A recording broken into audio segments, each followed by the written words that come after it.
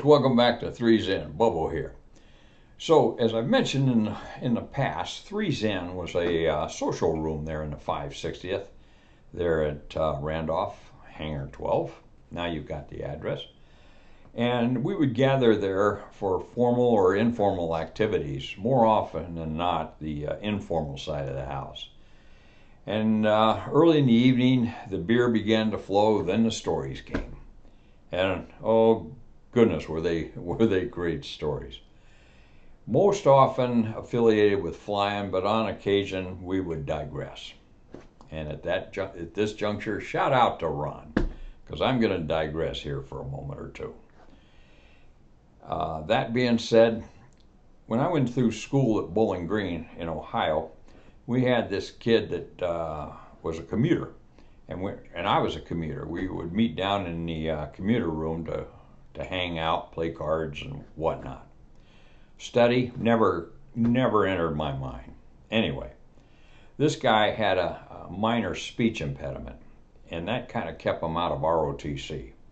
But he was just a great guy just the same. I've often wondered whatever happened to him.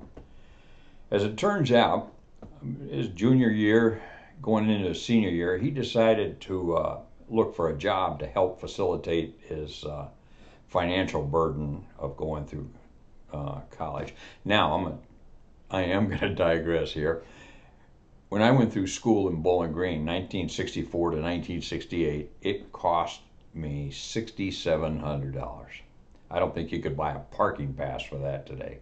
But anyway, let's get back to the story. So this guy decides to go look for a job, and he eventually finds his way into a Sears store. And he goes in and talks to the manager, and the manager asks him, he says, "Can I help you?" And he says, "Yes." He says, "I'd like to see if I could get a job as a salesman." And the manager kind of listens to him. He's a little bit alarmed. He says, "We really don't have any openings now." "Well, sir," he says, "I could really use some money." And he says, "I would be a great salesman. I just know it." Well, he was kind of convincing, so the manager decided, why not? Let's see how it works. We'll give you a trial here for a couple of weeks, and then we'll go from there. "Oh, sir, that would be so great." He says, "I really appreciate it." So they said, this manager said, "Tell you what, we're going to start you out in the sporting goods department." "Oh, sir," he says, "that's really great. I love sporting goods." So they put him in the sporting goods and kind of kept an eye on him. And after the first week, they started seeing a little bit of bounce in sales there. And then they watched him the second week, and in the beginning of the second week, they saw an even greater bounce in sales, the curve just beginning to climb. So this manager goes over to assistant manager. He says, "Have you been watching what this kid's doing?" He says, "Yeah." He says, "It's really kind of phenomenal. We haven't had those sales in sporting goods in years. I wonder what his technique is." So he said, "Well," he says, next time a customer comes in, let's hop in the aisle next to him and listen in." So they kept an eye on him, and pretty soon this customer came in, and they saw him talking to our friend. And so these two managers snuck over to the aisle adjacent to where he was and started listening in. And the first thing they heard, this kid says, "Well," he says, "since you're going fishing this weekend," he says, "we got these Shakespeare fishing poles on sale." And he said, "These are beauties." He says, "These things are just really sweet." He says, "You might want to think about one of those." And this guy says, "Well," he says, "raise a good point. I'll take one."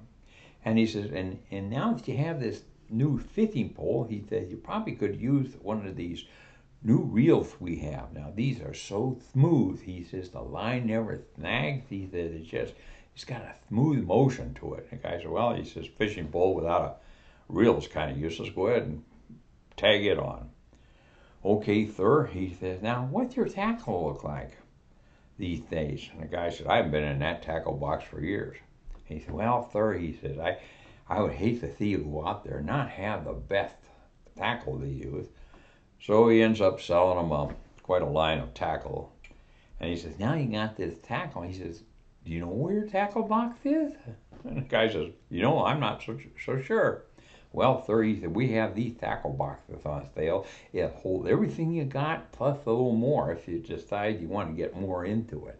The guy says, okay. He says, I'll take the tackle box. And well, sir, he said, do you have any waiters?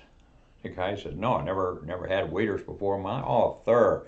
He said, once you catch a fish all around the Thor, he says, you're going to want to go out a little further and get the bigger fish. He said, you got some real lunkers out there. He says, well, you raise a good point. So he bought a pair of waders.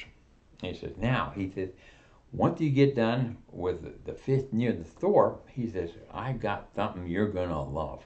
He said, we got these new fishing boats. He said, this is a beauty. He says, it's a 16-foot. It's on sale. It's all aluminum. He says, it's a real beauty. He said, you can get a little further out and get them big ones out there. The guy says, boy, I've always wanted a boat. So he ends up buying this boat. And by the way, sir, he said, comes with this nice trailer. He says, you'll have a lot of fun with it. So he sells them the boat. And of course, as the story goes along, he sells them the engine too. So these two managers are just beside themselves watching this guy's technique.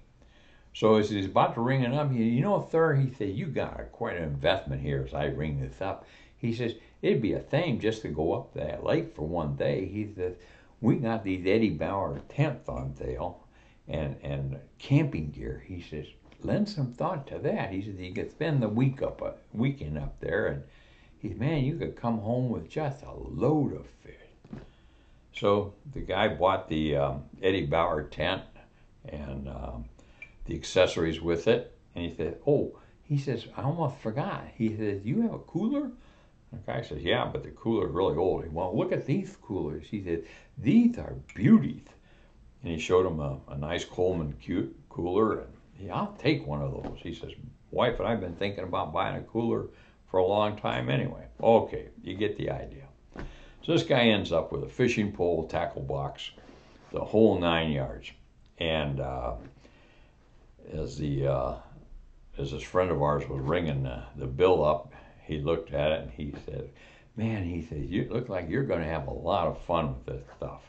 And the guy looked at the bill and he says, yeah, he says, that's not too bad. I've been thinking about this anyway. So he rings him up and the guy takes his receipt and his everything he bought, and they start working it out to the car. When they get the car loaded, kid comes in. These two managers jump out from behind the aisle over next door, and they are just ecstatic. And they go up and they're patting him on the back, and they said, that's one of the most brilliant salesman jobs we've ever seen. And he says, that guy came in to buy a lousy fishing pole, and you ended up selling him the whole 9 yards. And the student looks at him and says, well, sir, he says, that's not quite accurate. And the manager says, what do you mean? He said, the guy came in to buy a box of tampons, and I told him, sir, since you're not going to be doing anything this weekend, have you thought about going fishing? So, anyway, this is Bobo Basic Gear. Stop.